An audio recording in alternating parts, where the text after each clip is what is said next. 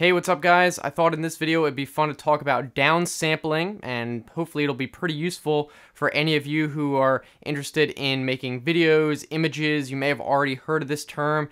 Essentially what you're doing with downsampling is taking an image at a higher resolution than you expect to use finally as the final image, and you're shrinking that high resolution image with lots of information, and you're shrinking it to a smaller one that is smaller but higher quality. So you're getting a higher quality image that's smaller as opposed to a larger image overall. So I'm going to talk about why you might want to do this and why it's especially important in a lot of video cameras. The camera I'm using right now actually does that, so let's get into it. You see, most cameras today, pretty much all of them actually, use what are called Bayer sensors.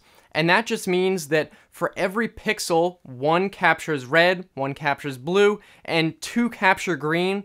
But really all you need to know is to actually capture one pixel's worth, you need a red, green, and blue. So we add the extra green one in there to make it look better to our eyes, which are more sensitive to green. But you can think of it as needing 3 real physical pixels to capture one pixel that is going to be used in displaying it back on a screen or that sort of thing. So if you look at a specification that says 1920 by 1080, it's really not actually true 1080.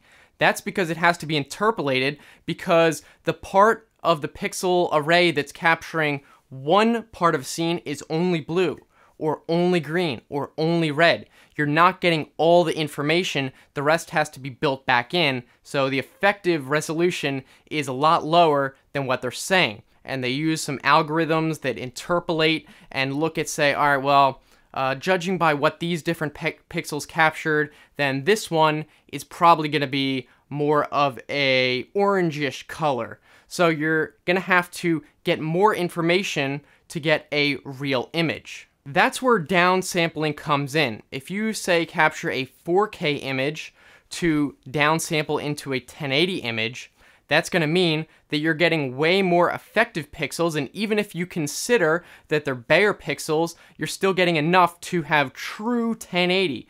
That's why a lot of cameras might say, oh, well, yeah, this is 1080, and then you look at another camera and it looks way sharper, even though it's still 1080.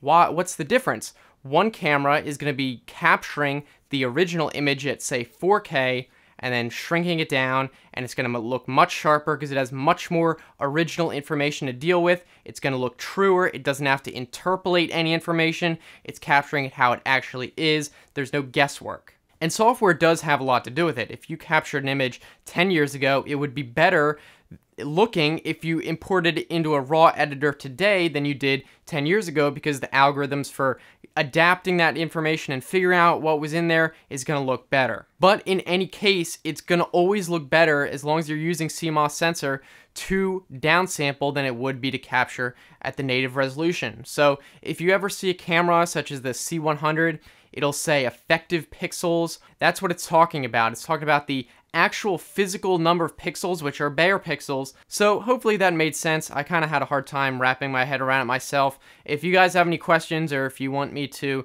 explain a little bit more, I can try to do that in the comment section or add it to the description.